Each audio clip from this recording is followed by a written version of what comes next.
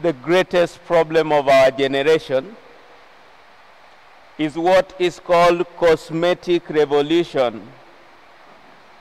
People investing more on how they appear instead of who they truly are.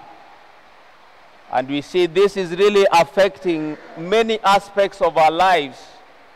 Sometimes we want to look stronger, but we are very weak. Sometimes we want to look very rich, but we are actually very poor. Sometimes we want to be seen to be managing, but we are actually losing it out because we fear being condemned, we fear being abandoned, and we fear being rejected. As a result, we have a very empty generation that appears very beautiful. We know very well that one of the things that sell in our world today are cosmetics, and they come every day because people want to look different from the way they truly are. When we bring this sometimes to the level of the family, we find that somebody is a father, but he wants to look in a very different way. Somebody is a mother, even children, but this is something that is slowly but surely taking away integrity from the society.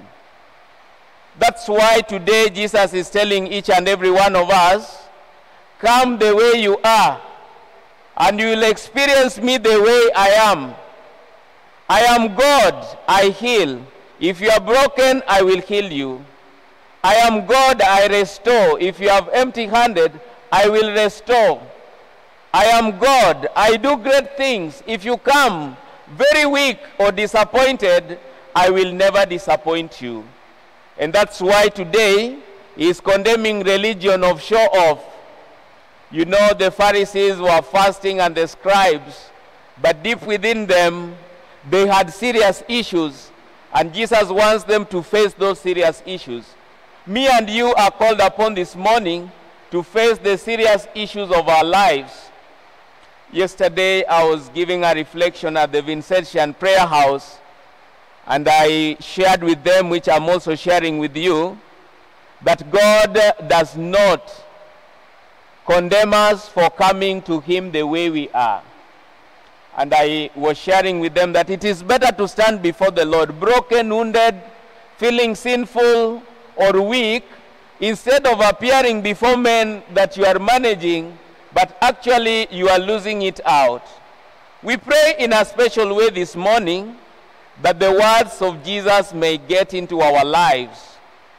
And one of the things I loved about the gospel reading today is one word that was repeated 3 times.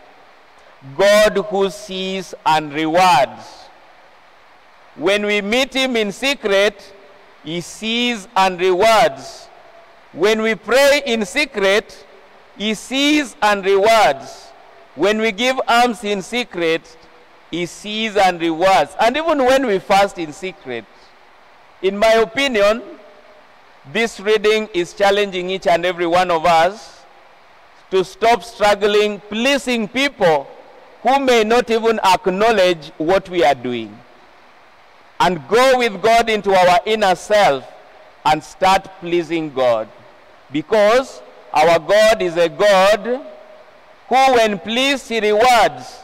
And the best way to please God is to encounter God in a personal way. That's why there is also a social problem in the church of Corinth, and that is what St. Paul is addressing today. If you look at the church of Macedonia, they were very good and they were giving generously.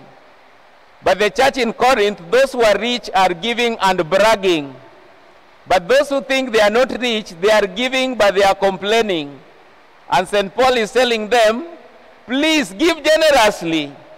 And he's using very, very real examples to tell them that whatever you give, you actually sow in God.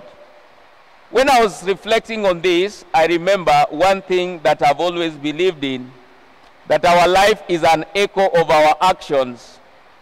Everything we do in life will come and greet us someday. If we do good things, what we do will greet us with a smile. But if we don't do good things, what we do will greet us with crying. And that's why as Christians, we must always be careful of the following three principles. One, the law of multiplication. Life multiplies, especially when we give it to God. Blessings multiply. Those small prayers, coming to church when it's raining, we are actually multiplying something in our lives that we may not even experience. Another thing that we must be very conversant or very conscious of is the fact that life is dependent on what we deposit.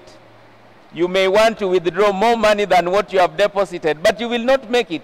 And so, everything we do, we are actually depositing in the accounts of grace.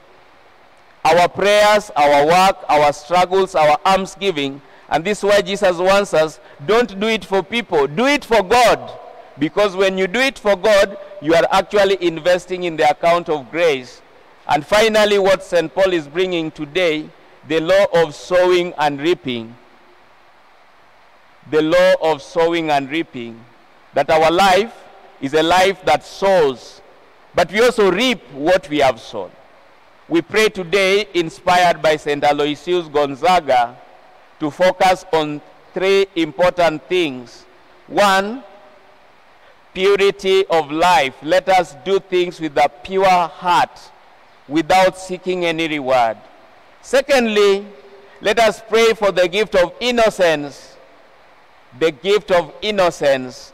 And thirdly, let us pray for the gift of penance. Aloysius Gonzaga died only when he was 23 years. But he did a lot for God. And actually, he used his condition to praise God. He had the medical condition, but he used that medical condition to serve God. Me and you, in conclusion, are being called upon this morning. Use your condition. Let us use our condition to pray and praise God. God who sees and rewards in secret will not leave us empty.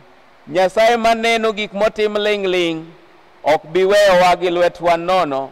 Mane momiyo kik wabed gi yie madwaro mondo nyisre. Wabed gi yie malong'o e nyim Nyasaye kendo maler. Ka watimo giwa kik watim ne dhano mondo pakwa, to watim ne Nyasaye mondo gwedhwa.